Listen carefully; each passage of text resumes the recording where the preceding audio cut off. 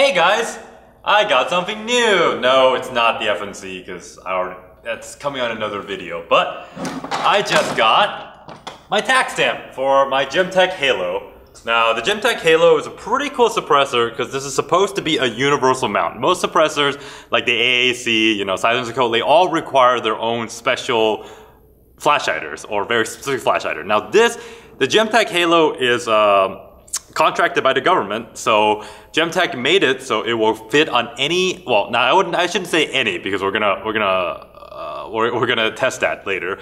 It will fit. It should fit on most NATO spec flash hider, like the AR15 A1 or A2 flash hiders. They'll fit on it. This will fit on it and work without any special adapters. Now, so it's pretty simple. You just unscrew this. It's two parts. Now, this actually couples onto the flash hider, and then you screw this on, and the flash hider will sit against this end, and as you screw it in, it's going to tighten and hold it there. Let me show you. So here I've got a Colt A1 style AR15.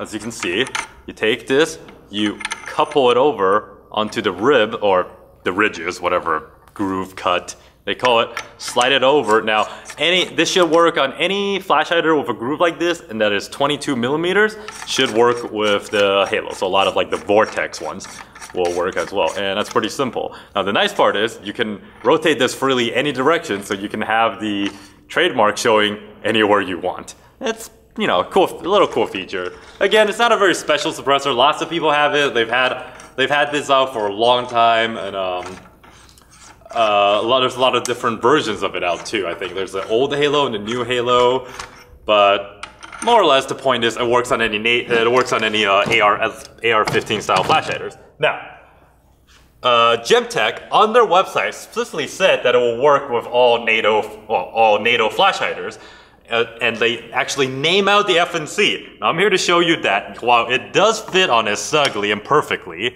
unfortunately the grooves aren't cut deep enough to you can't fit it. It's just not possible, and you can't put it all the way down because then it's not deep enough to engage the thread. So what the heck, Gemtech? You lied to me. You lied to me. I demand a refund, but I don't want to wait another 6 months. Anyways, that's pretty much just a short video. It's just, I'm just disappointed that it doesn't work on the FNC. Now, I have heard it does work on some FNCs, so I don't know, because, this is made in Belgium, so this is like the correct FNC. So I don't know what Gemtech was thinking. Anyways, we're gonna put some rounds down with it on my A1. Just screw this in. Quite simple. There's a funny story while I'm doing this, telling you this. So apparently, I heard this from an acquaintance of mine. So when they first started issuing the Halo out to, this is more of a grunt, heavy-duty grunt suppressor meant for your regular infantryman, maybe squad leaders, whatever. But when they first started issuing them out in Iraq, Afghanistan, suppressors were new. People weren't aware of them. So there's a lot of incidents where, a convoy will come under an ambush and, the soldiers will return fire, full autos, or, 3-round bursts. There's lots of mag dump, to get out of a sticky situation. And if you ever shot a suppressor, then it gets really hot very, very fast. But because they're not aware of it or used to it, they will put it back on their weapon rack in their Humvee, and it would actually melt the seat or catch fire. So, at least that's what I heard. So, could be wrong, but, I heard it from a somewhat reliable acquaintance. Anyways, got it all set up. Make sure it's nice and snug. And, one last thing. Make sure if you're using it, make sure it is a peel or just a regular, just smooth flush washer. A split washer or a crush washer would not. Well, they say it won't work, and you probably shouldn't try it because apparently crush washers don't crush perfectly uniform. So if it's just slightly off, there's a possibility you could get a baffle strike. Now, from what I hear from also people, that served, they still use crush washers. So I guess, the army doesn't really care, but, but for the average Joe like you and me, probably a good idea to swap your washers out for the Gemtech approved ones. Anyways, gonna put a few rounds down. Not really, no target.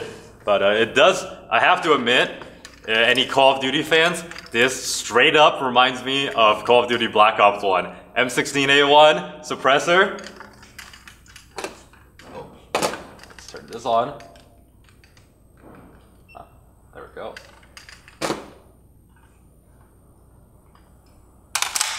So.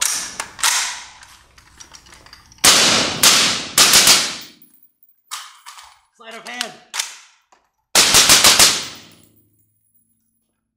Whew. I was like, where'd you go? Sleight of hand. Yeah. Oh, wow. Dang. Anyways, so not a lot of rounds because, you know, I just got it. So we'll probably do a more in-depth shooting or, you know, with more suppressors, maybe compare it to another suppressor. But yeah, this is it's a pretty cool thing, and I'm glad I got it. At first I wasn't too keen on getting it, and then somebody, you know, kind of like taunted his suppressor all over the place and, you know, made me all jelly. But yeah, I'm glad I got it, and I can't wait to shoot it more, basically. And I really do want to, you know, try this on a lot of other guns like FS2000, FNC, you know, maybe an AR15 carbine. But yeah, anyways, thanks for watching. If you liked the video, like and subscribe. Otherwise, we'll see you next time. Yeah, Black Ops.